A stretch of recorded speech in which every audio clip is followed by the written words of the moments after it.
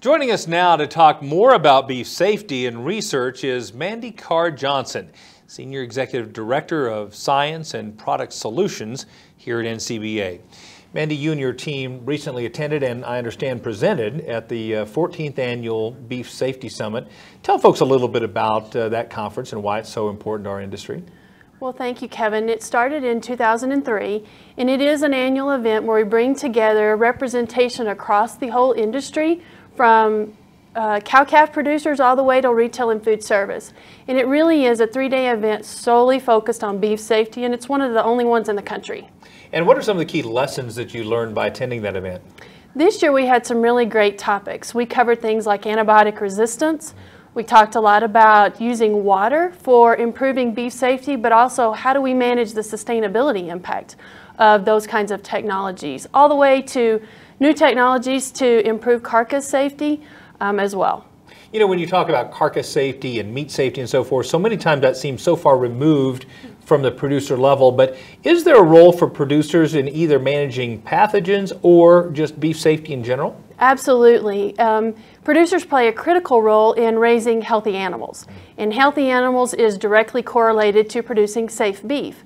So as producers are working through their process of raising healthy cattle, it's critical that they work with their veterinarian for good herd health programs, vaccinations to maintain herd health, but also if they choose to use an antibiotic, that they use it judiciously and in consultation with their veterinarian.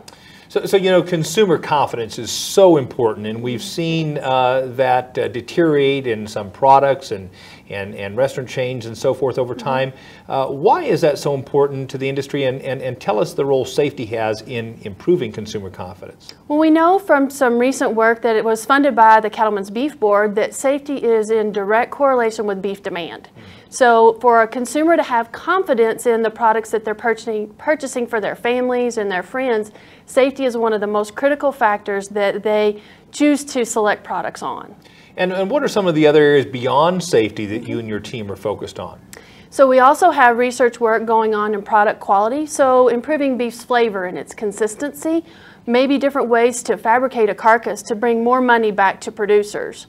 Other examples is in human nutrition to ensure that beef has a role in a healthy diet, all the way to sustainability, looking at how do we reduce food waste and that overall impact. Yeah, there's a lot of issues that are important to consumers and their attitude towards beef. And I guess I would ask you, what successes have you had in what might be called technology transfer, getting the research into the hands of those people that have a lot of influence over consumers? So we have some great examples. Obviously, one of the early examples in beef safety is the transfer of information and research to improve carcass interventions. So spray washes, trimming, those kinds of technologies, but also now in pre-harvest, understanding vaccination impact or the use of antibiotics and how that impacts food safety.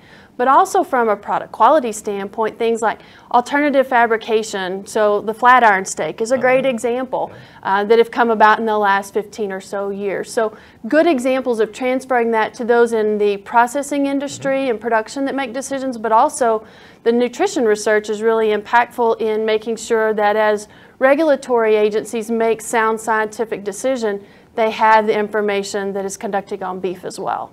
And one last question, as you look ahead, what are some of the key research priorities for you and your team? So in safety, most critically will be the reduction of salmonella, but also preventing antibiotic resistance formation.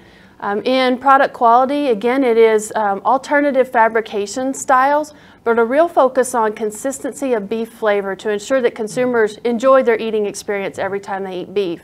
In nutrition, it really is about ensuring that beef has a place in a heart-healthy diet and a healthy lifestyle diet. And in sustainability, it'll be continuing to develop the information for the life cycle assessment, which is the largest of its kind, that really helps us tell the story about how producers maintain a sustainable production system that impacts all the way to the consumer. You've got a full plate, don't you? It's a good group to work with and a busy time. Absolutely. Thank you so much for coming to the show, Mandy. Thank you. To stay up to date on NCBA's efforts in things like beef safety research, sustainability, and human nutrition, just visit the website at beefresearch.org.